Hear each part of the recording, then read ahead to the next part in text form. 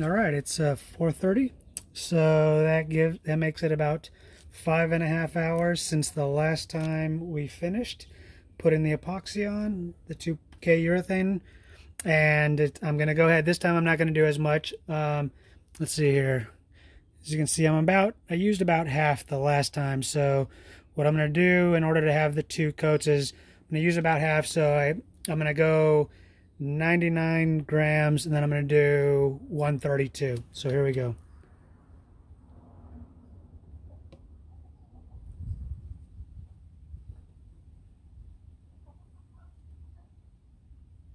Whoop. All right, I went 101, 101.5. Okay, now we're going to do the activator.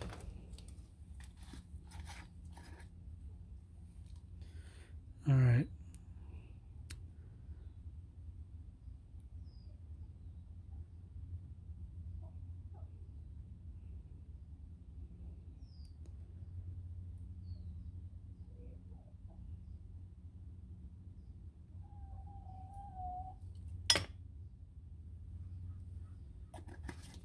Yeah, 136, more or less. All right, so now we're going to stir for 5 minutes.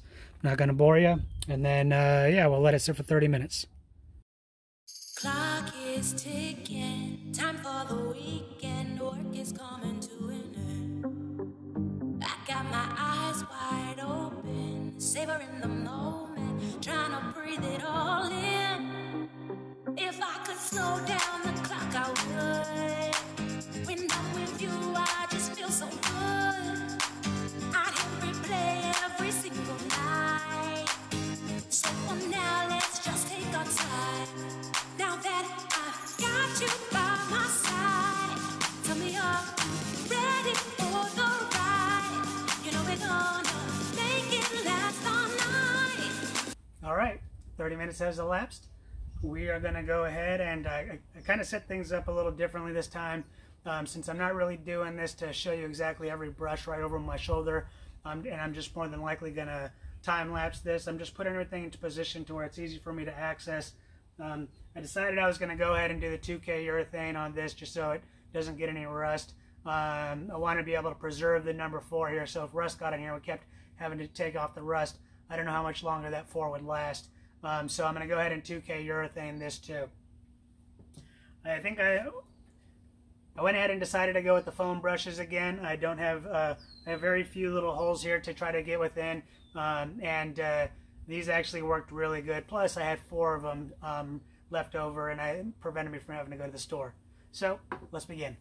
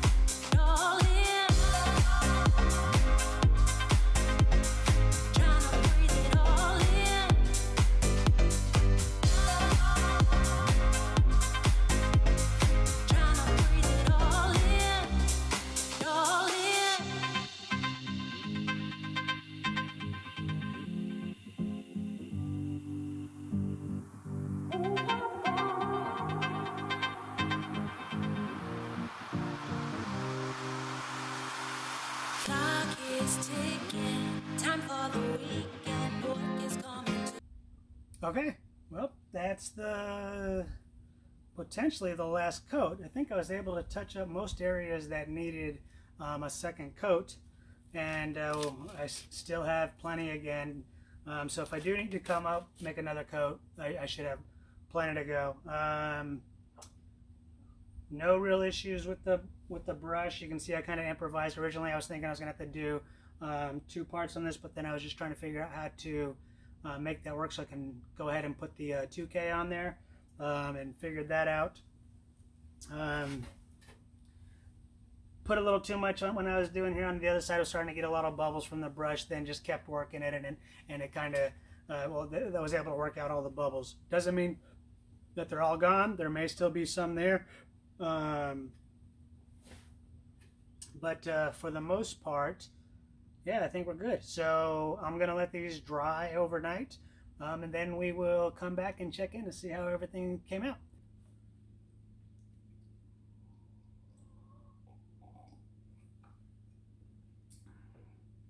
Hey, good morning. Let's see here. It's about 8:30 this morning. I've already mixed up some epoxy. I did a 33 grams to a total of 44 grams to get that 3-to-1 mixture to do my little touch-ups. I'm inside today because right now here we got the June gloom going on again. It's about 90% humidity. So what that does is my patio covering starts to drip, and I didn't want it to possibly screw up something when I'm hoping to be on the last step. So let's do a brief recap on how things have come out. So real fast, these two pieces here are good, these two small pieces. And unfortunately, when I was looking at this piece, there was one place that I didn't get, and it was barely noticeable. So I'm gonna have to find, number one, it's, like I said, it's barely noticeable. Oh, okay, right under here. I'm gonna have to get here, and the tricky part when applying this resin is it's really kind of difficult to see if you miss a spot. I know there's another place that I didn't get. It's within some of these gaps here, so I'm gonna go ahead and do the touch up on this one, and then finish it up. All right, on this one, we had already planned on doing two fixes, so I'm not sure how good this is covered, how good this is seeing in the camera, but there's some places right here that are just not like the other. You know, it's not critical, but since I'm doing it anyways, then I'm just gonna go ahead and do it now. Oh man, didn't even see this last night. So this is what was happening occasionally. Here there's just a lot of bubbles. So what I'm gonna try to do is it got a little heavier there. It must have been when it was hanging upside down like this, drying. When I turned it over last night, I didn't see this, probably because it was dark. So unfortunately, I didn't get to take it off. Because one of the things that I realized that when you're doing this is at the 6-hour part time when it's good to go ahead and put on the other coat, this feels kind of like rubber cement. You can easily just kind of like scratch it off, which I did in a couple of places on here, but I missed that one. So unfortunately, I've actually got some 150 sandpaper for my orbital sandpaper. I'm going to try to take that down, see if I can fix it. If not, you know, whatever. Another thing on a mistake that I made last night is I thought everything was good, so I wanted to bring these pieces in just in case, and I put this on a rug, and I thought it was dry enough so it wouldn't take anything, but it has some hair and everything, so that just wasn't smart on me. So lesson learned, put it like on some plastic if you're gonna do that, or something that just won't stick and get all up in it like this did. There are, let's see here, overall I think there was like maybe one place I wanted to kind of address on here, but it came out looking pretty good. Yeah, so there was some those bubbling that I saw that I was talking about yesterday. It's definitely present here. Maybe I'll try to see if I can sand that down a little bit, or I'll just be like, whatever.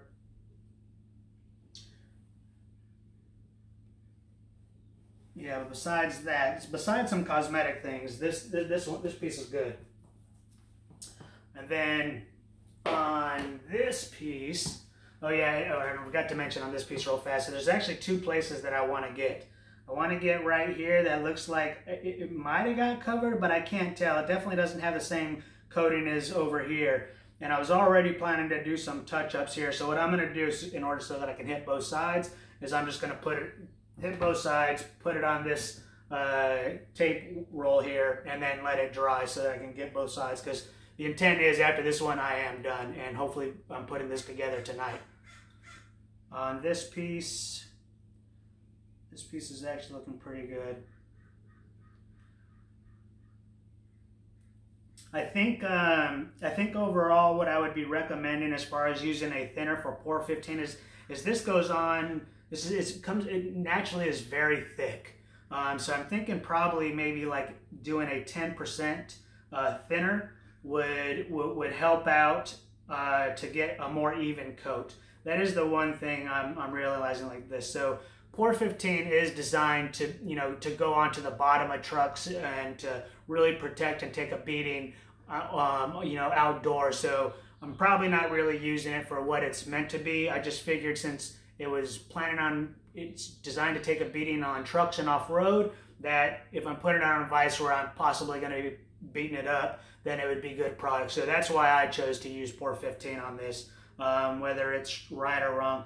Actually, no, I am going to do some touch-ups. It looks like there's some parts here that just didn't fill into some of the gaps, so I'll do some touch-ups just only on the top of here since everything else is getting done.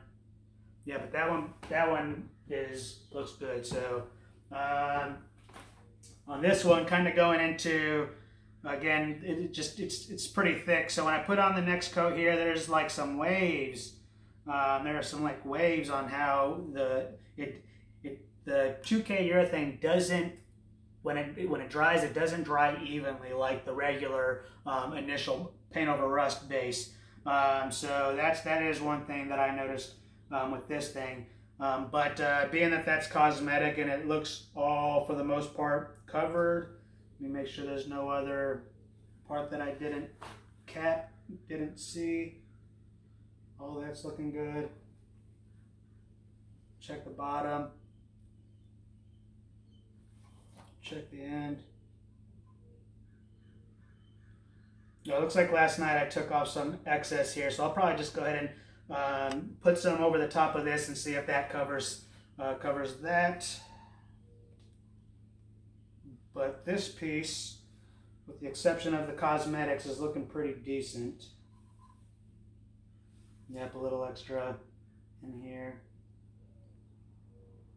There we go. So actually this was able to come out, so I'll try that on some of the other pieces. But you can see this still came off a little bit like sort of rubber cement. So that's telling me that this isn't completely dry yet. So maybe I might not, maybe that's due to how thick it was, but maybe I might not put it together tonight because it's at 8:30.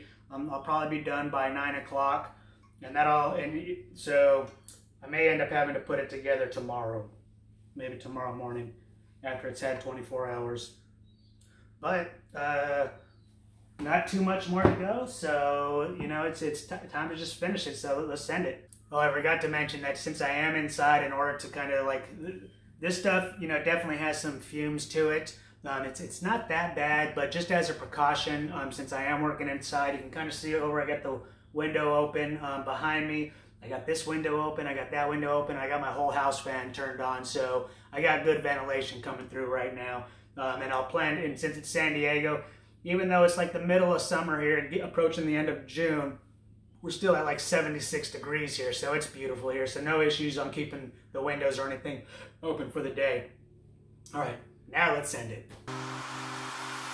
Clock is ticking, time for the weekend, work is coming to an end. I got my eyes wide open, savoring the moment, trying to breathe it all in. If I could slow down the clock, I would. When I'm with you, I just feel so good. Okay, well, that's the end of the final coat. I am happy at least that everything is now covered. I've looked over things pretty extensively, and if I didn't get it after that one, then oh well. So some of the things that I tried and seemed to work pretty good actually was definitely doing the sandpaper to kind of fix up some areas. For example, I'm not going to pull it up. We'll see what it looks like in the end to see if it actually does work. But I sanded off some of the areas that had a little excess. This is probably the worst one here. But you know what? That's going to be covered with a bolt and a washer. So I'm not too worried about that one. And in time that may even wear away. So I'm definitely not too worried about that. And yeah, I think for my very first time ever using epoxy resin, this is it didn't go perfect, but it didn't go bad either. So as far as trying to meet the intent on making sure that I'm preserving this piece for as long as I can, I feel that I've done at least what I know I could do. and it's a good point. So it's now just before 9 o'clock, and it's a 12-hour dry time. So being that there were some areas that were a little bit still not hardened, I'm gonna go ahead and not plan to put this together until tomorrow. However, in the meantime, although you're not going to see it on this video, I am going to then go ahead and pull out my thickness planer and start getting into the restoration on that. So today I'll go ahead and start taking that apart.